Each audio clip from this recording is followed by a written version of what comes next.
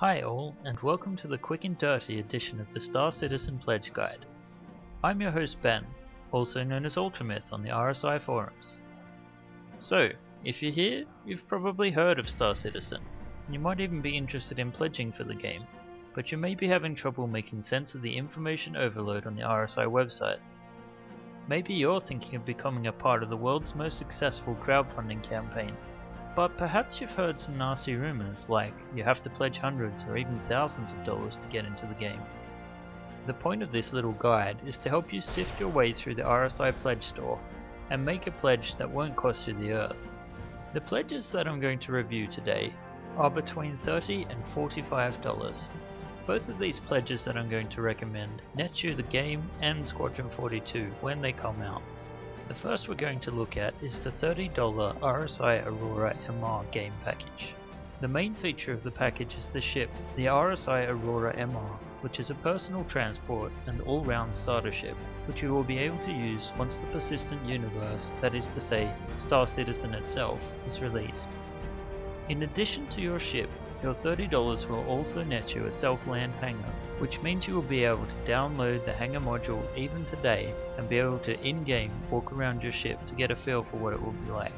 You will also receive 1000 UEC starting money, which you will be able to use to purchase cargo, weapons and other items in the actual game after it launches. The package also comes with 2 months of ship insurance. This basically means that for the first 2 months of play, once the persistent universe goes live, you will be covered in the event that your ship is damaged beyond repair, and you will be provided with a replacement. After the 2 months period, you will have to pay a small premium of in-game UEC to maintain your insurance. You will also get digital downloads of the game manuals, Squadron 42 and Star Citizen once they're released.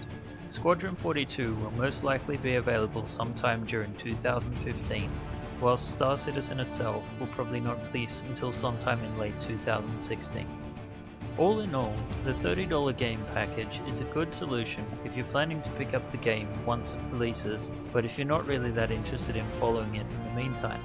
If you're interested in being able to fly your ship now and test it out in Arena Commander, you can purchase a $5 add-on, which will allow you to take part in the testing phase of this particular module. However, if you're really interested in testing the game before it comes out, I highly recommend the Arena Commander Starter Package.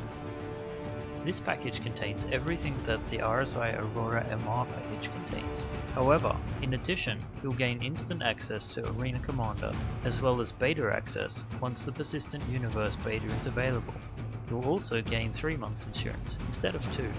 Personally, I'd recommend this package, as although it's $15 more, you can already get into the game now and start testing out some of its modules. And once the beta for the Persistent Universe is released, you'll be able to start working on building your Persistent Universe business up. You'll also get 2 great AAA games for less than the price of one. That's hard to beat.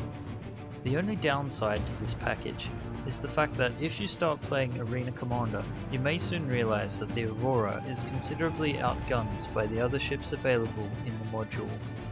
It is also not the most effective racer. However, you need to keep in mind that the Aurora is meant to be a starter ship.